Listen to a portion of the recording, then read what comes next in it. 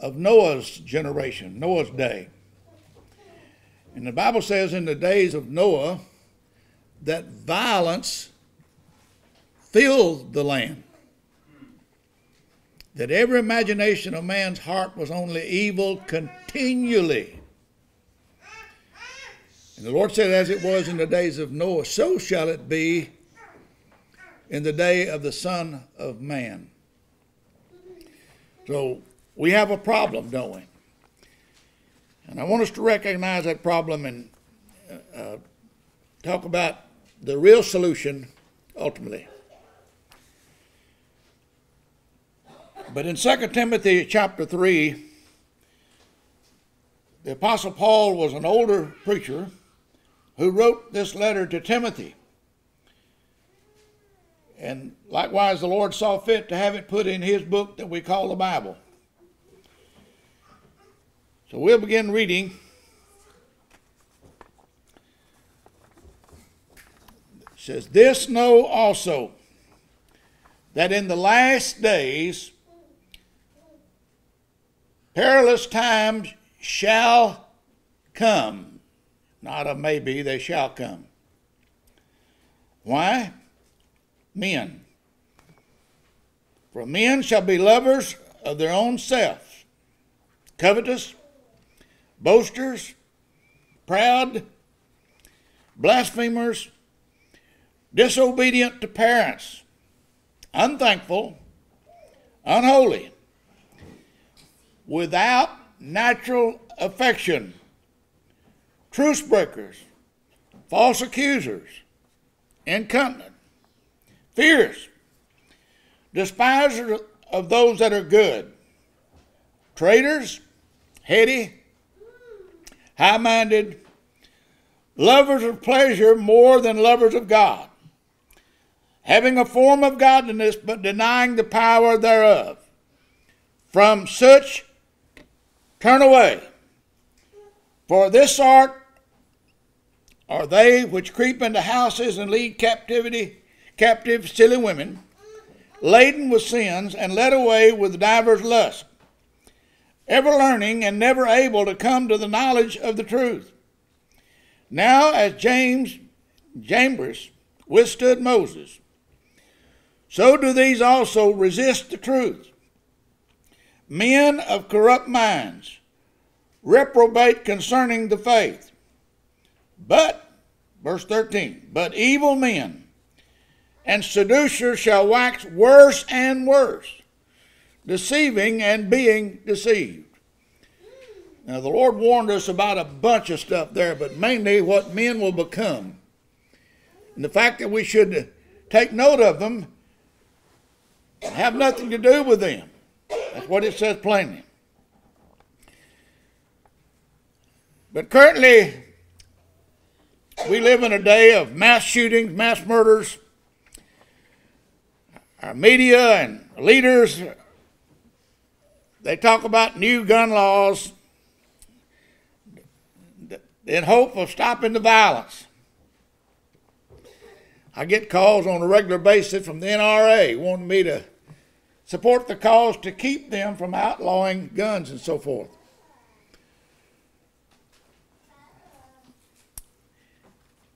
But folks, guns are not the problem. Now, we have a Second Amendment, by the way, which gives us the right to bear arms. And history tells us the reason that was written was to protect ourselves from anarchy or even a government that would be against us, that would control us. And folks, we live in a day where that's happening.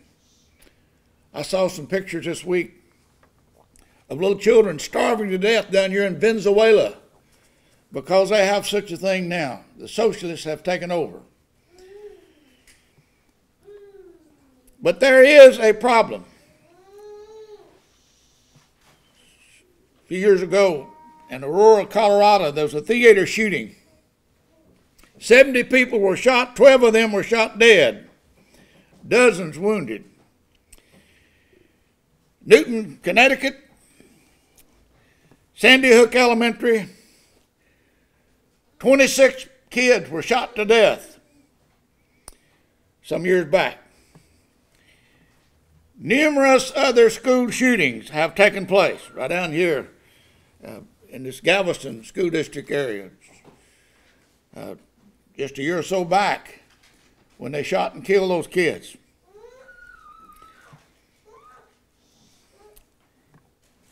Killeen, Texas.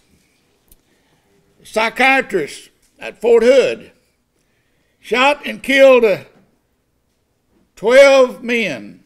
He'd been a Muslim doctor, psychiatrist.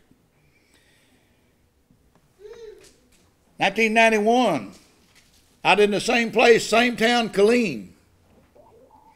George Hennard took his automobile and drove it into a Luby's restaurant. Y'all remember that? Killed 24 people in that restaurant.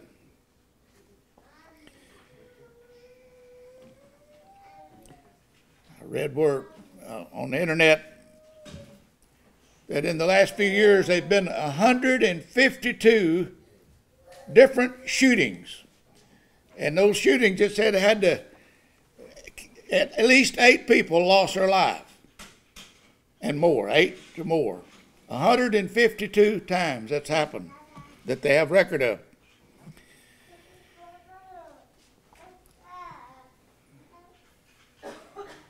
About a year and a half ago, 2017, down here, 30 miles from San Antonio, a little town called Sutherland Springs. Man went in there on Sunday morning. I believe his name was David Kelly, if I'm not mistaken. Post-traumatic syndrome, he'd been in service. But he goes there and shoots everybody that was in the church, got wounded. 26 of them died. 20 survived, but they were shot.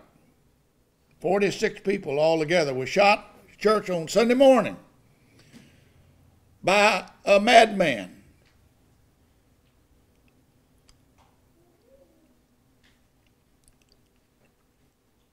Folk, it happens. It shouldn't, but it does. A gun is not needed to commit evil.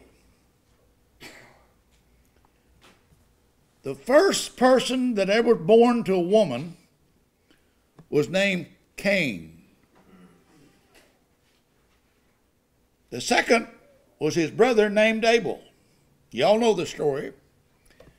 How that Cain murdered his only playmate, his only sibling, his brother Abel. He didn't have a 45, by the way, folks, but he killed him nevertheless. I read recently there was a nanny that stabbed the 2 children, small children, to death. He didn't need a gun. And I went back in history. A woman by the name of Andrea Yates. Y'all recognize that name? She's in the mental hospital up here now. Has been for a long time. And get this.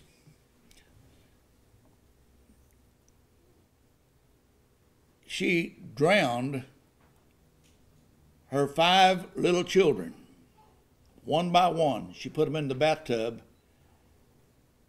and drowned them to death. You know why she did that? Because a traveling preacher, and we're talking about what the scripture said a moment ago about men in perilous times, but a traveling preacher that didn't believe in having a regular worship service, he believed in meeting homes. But he told her that her children grew up, they could go the wrong way and might wind up in hell. But if she killed them as babies, then they were going to heaven. Well, we'll agree with that, won't we? That babies go to heaven. Even these children that they abort That's the only good thing. You can say, well, they're sending them on to heaven. But folks, it's not our place to take life. I don't care how many states or how many laws and what have you approve that of abortion. It's not up to us to take a life. But kids are aborted, babies are, on a regular basis. They don't need a gun, they just abort them.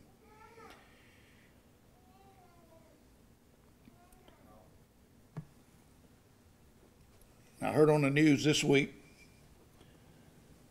talking about the drug epidemic, that across the nation, now get this, 130 people die daily across the United States using opioids, snuffing out their own life. Folks, you don't need a gun to kill yourself. Isn't that sad? That 130 people daily. And I saw another article that said 2017, 70-something thousand people died across the U.S. by overdose in 1 year. 70-something thousand people.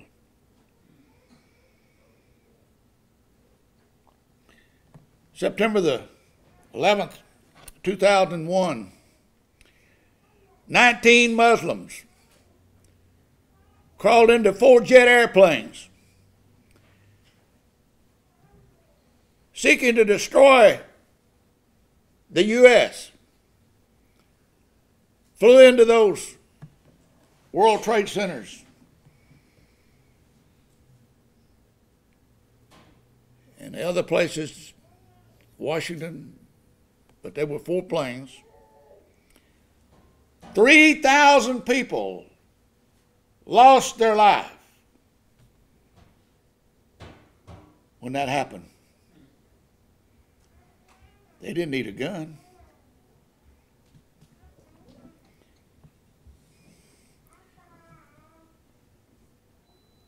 And then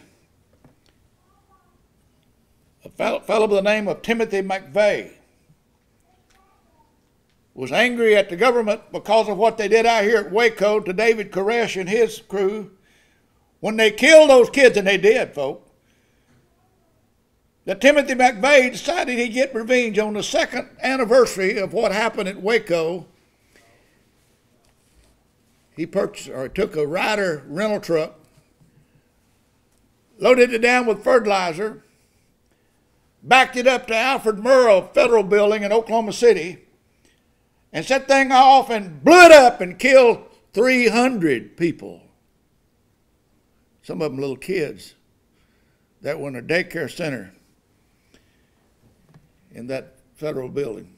My sister was sitting at her desk in Oklahoma City where she was working when that happened.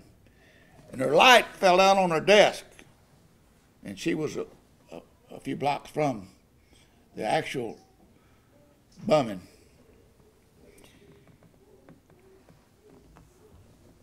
So our government thinks we have to pass new laws to fix it. Guns is not the subject, folks.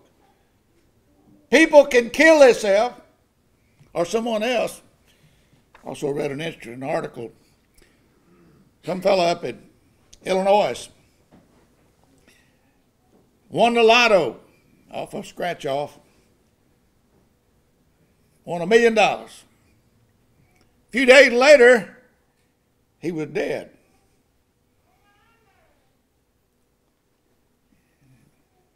By cyanide.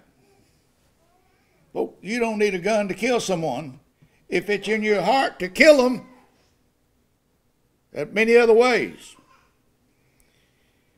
So in passing new laws, is that going to fix the problem? No. God gave 10 commandments that were never kept, other than one man. His name was Jesus, that kept the commandments. The question is, do laws stop people? No. We're pretty well going to do what we want to do, aren't we?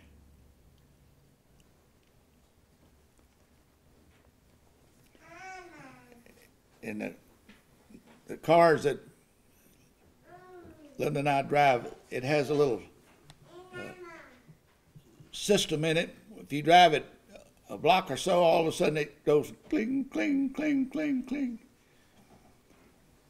Put your seatbelt on, boy. We have all kind of warnings, don't we?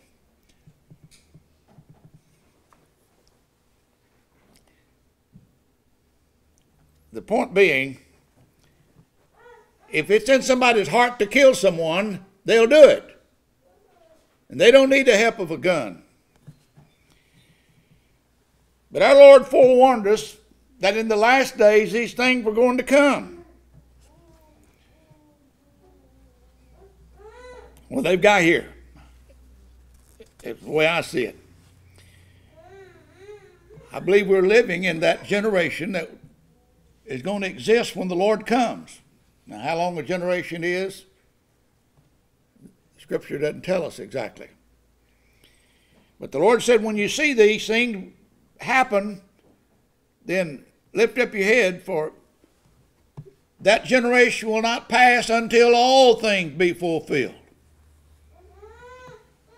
And folk, I believe we're living there. Now, Paul told Timothy it was because of men would be lovers of their own self that these things would happen. Men and Satan are the problem. But I want to get right quickly to the solution. There is a solution. In Ephesians, right in the middle of your page, Ephesians chapter 6, verse 10. Paul, writing to the Ephesus church, said, "Finally, my brethren, be strong in the Lord and in the power of his might. Put on the whole armor of God, that ye may be able to stand against the wiles of the devil. For we wrestle not against flesh and blood, but against principalities, against powers, against the rulers of the darkness of this world, against spiritual wickedness in high places. Wherefore, take unto you the whole armor of God, that you may be able to withstand in the evil day. And having done all to stand, stand therefore, having your loins girt about with truth, and having a breastplate of righteousness, and your feet shod with the preparation of the gospel of peace. Above all, taking the shield of faith, wherewith you shall be able to quench all the fiery darts of the wicked, and take the helmet of salvation and the sword of the Spirit, which is the Word of God." Folks, that is the solution. Verse 10 says, "Be strong in the Lord." Amen. And folks, if we're going to be strong, let's make it in the Lord.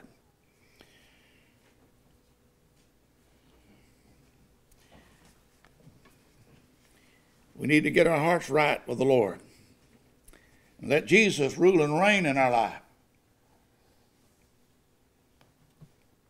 But verse 11 said we should put on the whole armor of God, that we may be able to stand against the wiles of the devil. Well, when you put on God's armor, you're putting the Word, and that's what the Scripture's about.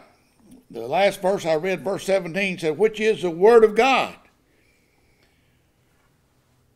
I appreciate Brother Enrique and Brother James. They've been busy about, we ordered some over 500 Bibles. And by the way, if you want one, take one. We want you to have it. We want to make sure that everyone has one. But it is the Word of God. It's what we base our life and hope upon. Folks, if the Word of God is not true, we're in trouble. But it is true. And we need to engross ourselves with the Word of God. And then verse 14 says, stand therefore, having your loins girt about with truth, and having on the breastplate of righteousness. We need to stand with the truth. We need to know the truth. But why do we have Sunday school? Because we come together and study the Word in a formal manner. We study the Word that we might be prepared with the armor of God on to fight the fight that He's given us. He's warning us here about the enemy now. And these things are sure to come. You can't stand for the truth if you don't know the truth. Somebody gets offended about the Bible, what the Word of God says. And, folks, I point out to this book's not my word. My word's not near comparable to this word. Amen. But if God said it, now a pastor used to say, he said, God said it, I believe it, and that settles it. But I'm going to tell you this, it's briefer than that. God said it, and that settles it, whether I believe it or not. The Word of God doesn't rest on my belief, whether I believe it. But the Word of God is true. It's eternal. The Word of God does not change. Amen. Verse 16 said, above all, taking the shield of faith, wherein you shall be able to quench all the fiery darts of the wicked. And we have to trust in God, don't we? He said, and take the helmet of salvation and the sword of the Spirit, which is the Word of God. Oh, I don't care what Washington or Austin or whoever is head of our government. I don't care what they do. I say I don't care. But I'm going to tell you this much. Whatever they decide to do is not going to stop the wicked and evil heart of man. That's why Jeremiah said that the heart was desperately wicked. Who can know it? He's talking about the natural born. So, folks, when you see this violence that's happening on this earth, remember that our Lord, through the Apostle Paul, wrote Timothy that these things were going to be, and we should prepare for them. Folks, I can tell you this much. If you haven't prepared for them, that's something important that you must do.